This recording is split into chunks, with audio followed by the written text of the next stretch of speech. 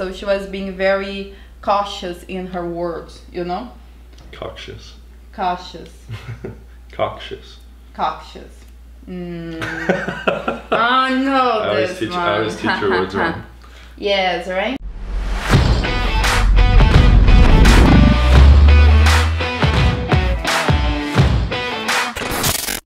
What's up guys, John Anthony here with my lovely lady in Brazil, and we wanted to give, we're rocking the new John Anthony lifestyle apparel.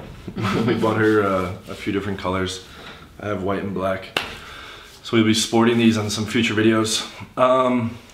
Okay, so we wanted to go over how we were able to pull a threesome from the mall, and we wanted to go over taking one down from Tinder. Okay, 2 new threesomes. We haven't done the exact count, but it's like 22 or 23 new threesomes since, when did we start?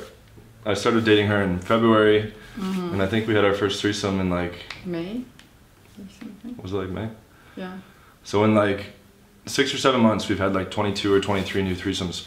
So, okay, the one in the mall, so we're walking around, right? With the pandemic and shit, like they have some limited bars and stuff like this open. But we were walking around and we saw a cute blonde chick, okay, working in a makeup store, and we were walking by and I was like, this one. She's like, let's get a coffee, because she's like, tell like your viewpoint on like how I am in public, because she's not used to like mass approaching. She was never cold approaching before me, and she had never had a threesome before me, and now she's had like more threesomes with girls than you have even slept with guys. Damn. So tell what it's like when I'm like out in public and all that stuff. Girls. It's like, oh my god, you see a girl and he sees a girl and he's like, it's like kind of like a lot, like too much. So yeah, I'm like, I've conditioned myself. He gets very excited about like when he sees a girl and like he goes to approach and it's like, oh, we need to talk to her, and sometimes you're like even like walking down the street to talk to girls, which is so funny. Yeah, we did that today actually on the street. Yeah. Actually, let's just tell the makeup story, and then we could tell in a couple other videos. We can tell our 2 stories. So, so you see this girl, I'm like, let's approach her. I've just conditioned myself to approach like every single attractive girl I ever see in public. Okay, I have almost 13,000 phone numbers in my phone, which is a little bit ridiculous. Guys are like, are those all girls? I'm like, yeah, 99.9%. Like, I know other people besides random female strangers, but that makes up the majority of the 13,000 numbers. So, and I always tell guys, as a little side note, that you're gonna close at a high level about 10% of your phone numbers. Okay, so I recently just hit 1,300 lays, 1,300, and it's kept pretty steady to the 10% mark. And other advanced guys can confirm that as well. So what happened? Like, tell from your point of view. So we walked past the girl, you were like, no, let's get coffee. We sat down, we were drinking coffee, and then we were just kind of like looking at her. Like, damn, we should fucking talk to her, right? We had our coffee, and then we went over, and what was like the opening thing? I think I asked her, is there like Black Friday specials? Because this was yes, it was like yeah, it was like before Black Friday, right? It was like just after. No, yeah, just after Black Friday, and then you're like still asking. She was, no, there is no more deals for Black Friday, but she was kind of like being very sympathetic, so she kind of wanted to talk to us too. And I remember like she was trying like to talk to me like also, because they were like talking, like share information stuff, and she was like trying to be cool to me too. But yeah, she was like really into us, maybe like, well, she was like saying one big sign that struck me was she said, you guys are a beautiful couple, right? So it already seemed on whenever they say anything like that. Plus we were both kind of like giving her the eyes, like, you know, we want to fuck you basically.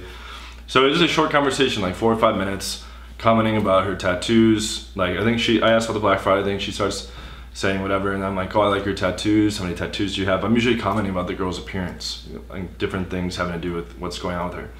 Then we said like, oh, where do you live? We live in this area, and she actually lives in the same area that we live in. So then we got her number. I said like, oh, we have parties and like, you know, barbecues, stuff like that, let me grab your number. And then the next piece is setting up logistics for the hangout. So I always ask, this was like shocking to her at first, you know, like explain. Like basically I always say like, are you free tonight? And she's always like, oh my God, that seems very forward. But you usually want to ask that because you want to see them as soon as possible. Like in door-to-door sales, I did door-to-door sales for a summer to see how it would translate into game stuff. And I heard that a statistic is the odds of the sale going down decrease by 50% per day. So you want to go for seeing the girl as fast as possible. Like, you're constantly battling against time in the lead, basically going colder as time passes. Okay, so whenever I'm like working tons of leads, you see like my schedule for that day is fully booked with girls, the next day is fully booked with girls, and then like maybe the next day it has like 1 or 2, but not that much. You want to like heavy book like the current day and the next day, usually about like 48 hours out. Okay, so you want to like try to see them within like 2 days. So she's like, oh, I'm off at 8. I had my mentorship for the 8-week mentorship program. I had that from what was it, from like 8? 7 to 9. No, I think it was from 8 to 10 because we hadn't changed the time yet. It was from 8 to 10, I'm positive. So I had my mentorship from 8 to 10. She gets off at 8, and then she texts me around like, I was like, what time, are you almost like ready or whatever? She texts me around like closer to 9 during my mentorship. And then I said, I'm like, or she texts me like, oh, I'm just getting home, like I'm a bit tired, like can we meet another night? And that's just like running into like a standard objection. So then my go-to answer when they say they're tired, and she's like, I have to be up early too, I said, just come for a little bit, promise we won't keep you up late, wink face. How soon can you be ready? So, and I'll make a separate video about this, but you can kind of like lock people into the frame by like putting a question in that frame afterwards. So a good one is, how soon before you're ready? She like cut up this shirt. It came as like a t-shirt. Might sit back like a little bit. She like, it like came as like a t-shirt, and then she just like butchered it all to be like a... It's very hot this season of the year. Yeah, it's like just beginning summer now in Brazil. Yeah, it's like super hot. I'm from New York, and the seasons are like reversed. So she said like, or I said like, just come for a little bit. Promise, because everything is about lowering compliance in my game as well. So making it easier for her. Just come for a little bit. We promise not to keep you late, right? So now she doesn't need to be worried about staying up late. How soon can you be ready? And then she's like, all right, fine. I'll take a quick shower, and then I'll come over. And she's like, smiley face, right? So then you got ready, or like you were almost ready. And I told her like, I'm not gonna be done my call yet, just occupy when she gets here. So she texts when she's on the way. She gets here, my girl goes down, gets her, and I have like a wraparound balcony here in the penthouse.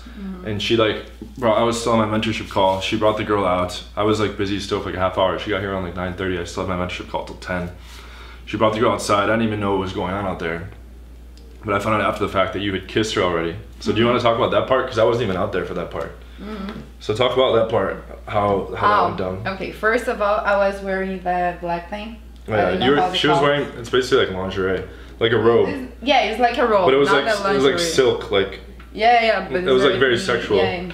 But it was like all covered, but it was like a robe, like a black robe. But you were just like wearing that around the house, and you're like, should I change? Yeah. And I was like, no, just keep it like that. Yeah, I was just like wearing in the house, very comfortable, very nice.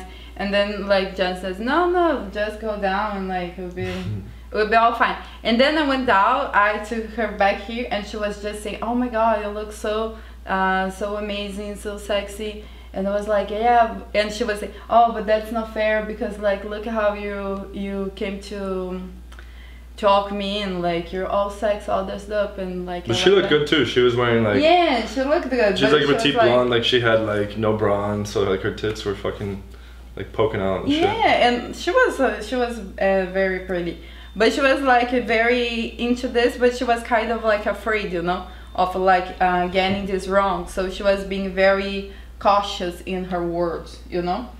Cautious. Cautious. Cautious. Cautious. Oh no, I always teach her words wrong. Yes, right? She says, I am not native English speaker. I am trying to learn. No, she's good with English.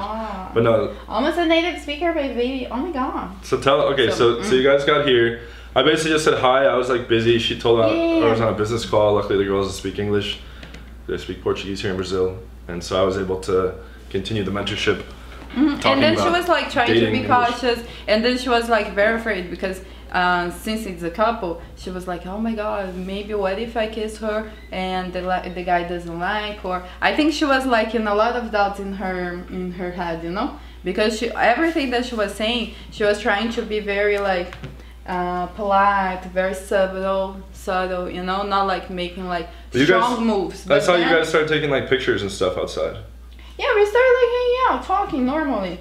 Like, she was, oh, very nice view, and say, oh, can I take some pictures of you?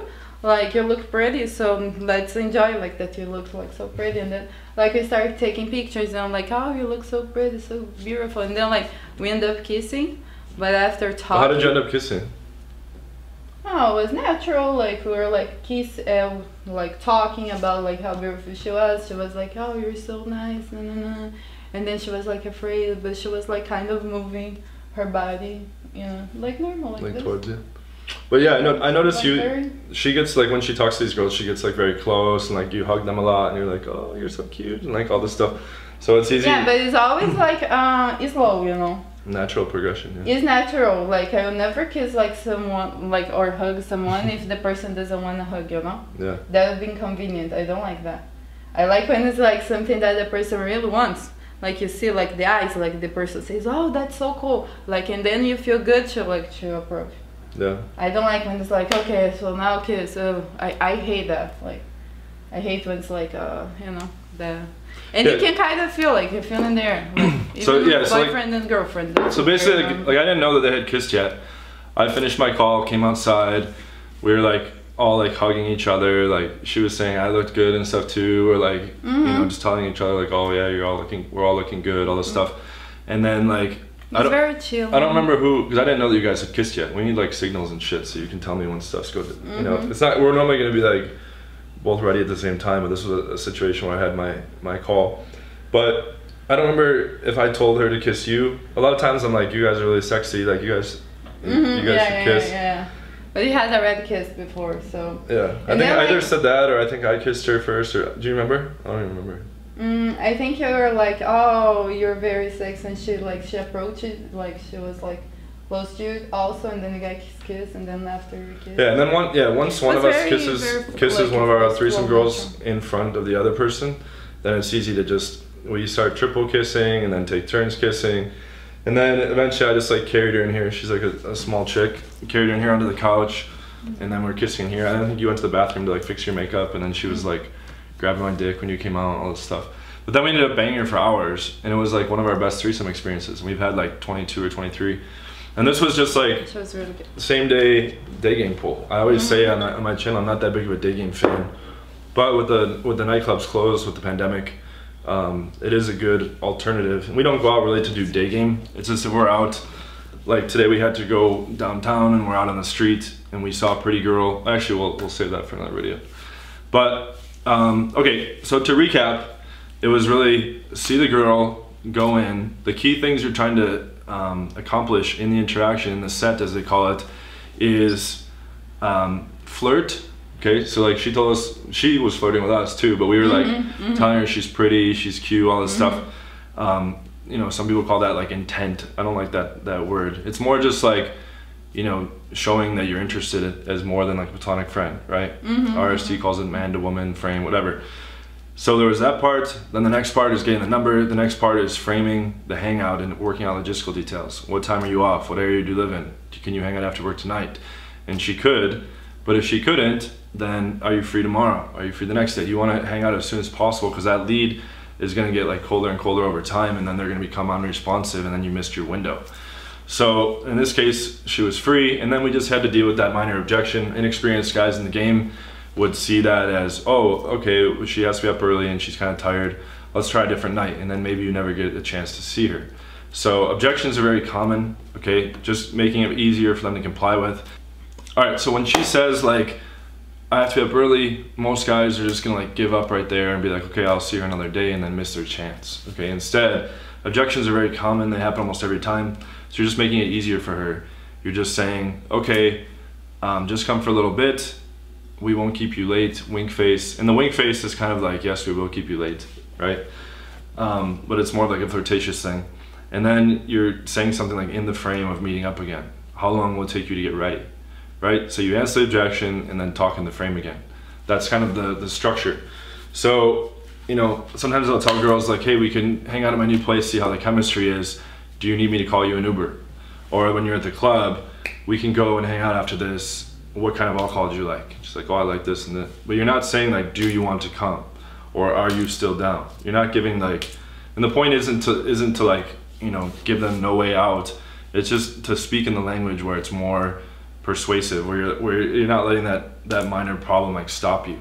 So you're saying like, okay, you have to be up late, just come for a little bit. And she could have just come for a little bit and left, but she chose to stay for a while because she was having fun. But we made that possible for her by solving that little objection. So that's that. And then of course we do our standard practice afterwards. We put them into a group chat on WhatsApp. Everyone uses WhatsApp in Brazil. And then with like some kind of cute name like Trace, which is 3, like Bonitos or Trace, whatever. Trace Amigos, whatever the fuck. And then we just like keep building more rapport. We send pictures of us to the girl. We flirt with the girl. We set up the next plans. We try to see them like once a week. So this is how we set up a threesome rotation. Stay tuned for the next video tomorrow where we will go over how we just got a new girl off Tinder, and we'll talk about some of the number close situations as well. So, do you have anything else to add? Was fun. Yes. If you have interest in mastering the game from A to Z, click the link in the description. Free 30-minute call with me personally. I'll tell you how we can take you from wherever you're at in game to a very advanced level in 8 weeks. It's a 2-month program. Guys are getting incredible results from it. Usually getting close to doubling their lifetime lay counts in 2 months. Okay, but that only works if your lay count was like 10 or 15 or something like that. But we do have guys signing up that are over 100 lay count as well. So don't hesitate to book that. We only have a couple spots left on that. Click the link in the description for that. Don't forget to subscribe if you're not subscribed already. And stay tuned. Every day new videos at 2 p.m. Eastern. Okay, we've stuck to that for the past week and a half or so and gonna keep that up. So thank you so much for watching, and we will see you on the next video. See you. With our brand new shirts. Cool. Nice. Okay, take care. Take care. Some do it for the income, but we do it for the outcome. Some of us are active while others just let their mouth run. No doubt, son, this is not just about fun. We will not be outdone by these cowards who shout scum.